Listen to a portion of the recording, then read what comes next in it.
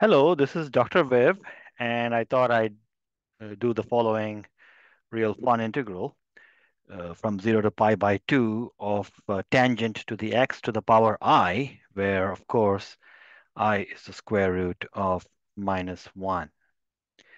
Now, you can do this using complex analysis and rectangular contours by doing various substitutions. But I think a more fun way to do this is using beta and gamma functions. So I'll take that route. So our starting point is one of the many tricks you learn with the subject of beta function is representing the beta function in different ways. So in some of my other videos, I have actually indicated this great way of looking at beta functions. So beta of n comma m is 2 times the integral from 0 to pi by 2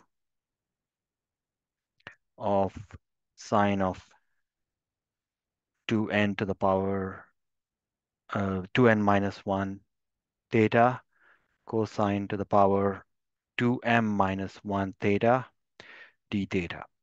Now here m and n can be anything, and so the obvious thing to do is to write tangent as sine over cosine and figure out what that is. For now, I'm going to call this power r and solve it in general, and then put r equal to I at the end. So um, let me rewrite my integral in a um, suitable fashion.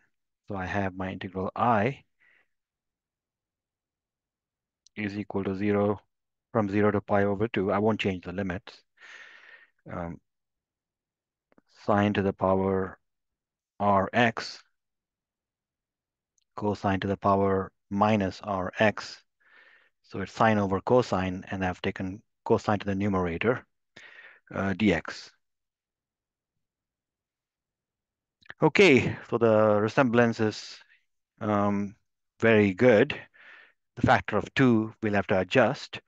So let's figure out the values though. So I'm going to get 2n minus 1 must equal to r, and 2m minus 1 must equal to negative r. So let's see what that leads to. So this means 2n equal to r plus 1, and 2m equals 1 minus r, or n equals half plus r over 2, and m equals half minus r over 2. All right, that looks really good. So now I can write my integral I as being equal to 1 half beta n, which is um, half plus r over 2, comma, m, which is 1 half minus r over 2. Now, if you remember, beta and m can also be written in terms of gamma.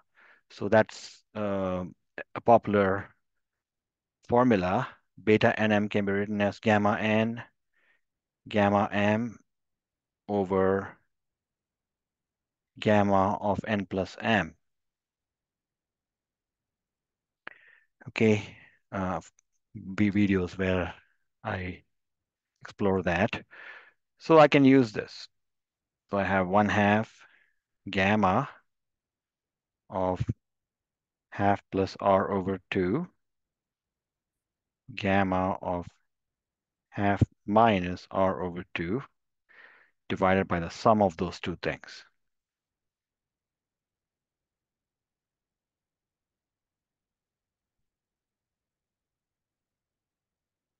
Lo and behold, that cancels. And then I have gamma of 1. Well, gamma of 1 is just 0 factorial, which is just 1. So that gives me 1 half gamma of half plus r over 2 gamma of half minus r over 2. Now, there is a very interesting way to write that in terms of what's called the complement gamma identity. So I'm going to prove the following little result or lemma, if you will. So let me write this lemma. And that lemma is this: gamma of um, half plus p, where p is anything, times gamma of half minus p is equal to pi divided by cosine p pi. Well, the proof of this relies on a very simple identity, which again, I've shown you in some other videos, known as a complement gamma identity. So let's use that. The complement identity is the statement that gamma of z, remember that gamma is a function defined on the complex plane, gamma of 1 minus z is pi over sine of pi z. All we now have to do is put z equal to half plus pi, p, I mean. Then 1 minus z is 1 minus half plus pi, or 1 minus half minus p. So this is going to be 1 half minus p. And then the last thing we need to do is when you put this in there, you're going to get also pi over sine of pi times half minus p, half plus p. So this becomes gamma of half plus p times gamma of half minus p equals pi over sine of pi by 2 plus p, because that's what z is. Now sine is positive in the first and second quadrant, so sine of pi by 2 plus p is just cosine p, and that cosine p pi. Well, wait a sec. There's a pi there, so p pi. So it's going to be cosine p pi. That proves the result. Let's use that result. So I have 1 half pi divided by cosine, in this case, p is equal to r over 2, pi r over 2. And now finally, I'm going to put what r is. R is equal to the complex number I. So this gives me 1 half pi over cosine I pi over 2.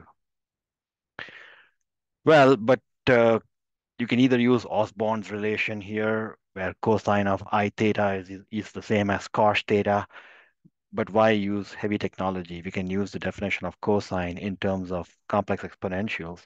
So I just want to remind you that cosine theta is just e to the I theta plus e to the minus I theta divided by 2 by Euler's formula.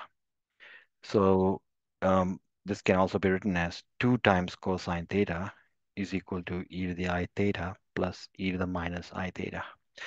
So that's the last thing. So I have 2 times cosine theta there already. So let me just get rid of that half. Here, let me use the all-important whiteout.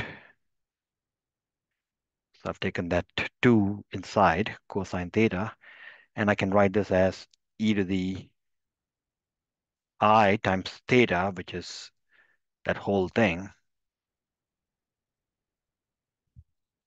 plus e to the I minus theta.